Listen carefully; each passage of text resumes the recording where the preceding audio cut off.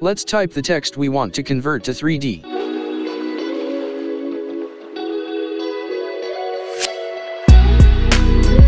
Set the type like this, align it in the middle and increase tracking a bit. Add a background of your choice.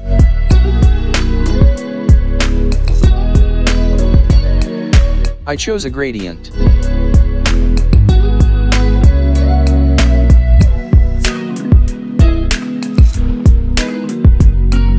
Let's change the color of type so it's visible on the background.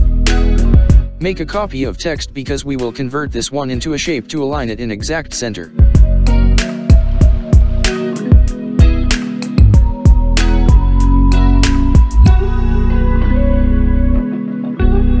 Create a copy of the text and paste it on top of the text.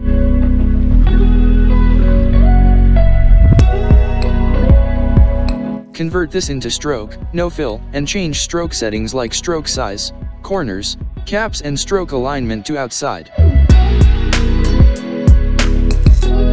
Before making this into 3D, let's add some shapes to make it even more interesting. Overlap the text with shapes you like, and if same color is used as text it will merge in 3D and it becomes very unique. But you can skip this step as per your choice.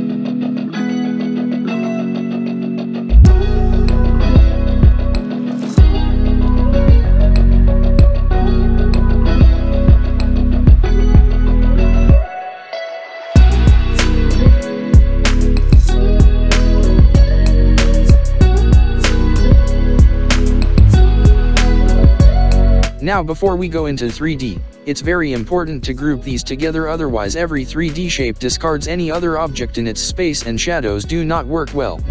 Finally, select the group and go to Effect, 3D and Materials and select Inflate. Wait for it complete an initial render. We'll change some settings here to make it look amazing. Head over to Lighting tab and turn on Shadows.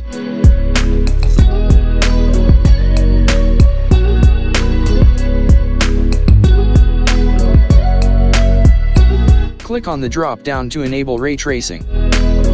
This option is for the systems with a GPU. Select High option. From Raster Effects, select 300 in the drop-down. It ensures a higher quality render. Now you're ready for the final render, just click Render button.